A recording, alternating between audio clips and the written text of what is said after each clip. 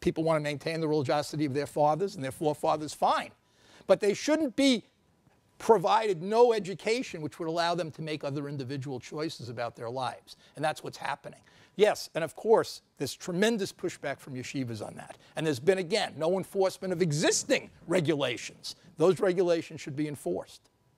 Attorney General Underwood in recent days has announced that she's going to investigate New York dioceses or archdioceses across the state in wake of the priest abuse allegations. Is that a correct use of the AG's office? Do you support her investigation? Where do you expect that to go? It's about 20 years late. But do I support it? Yes, I support it. To the extent there's credible allegations that have not been investigated, I support it.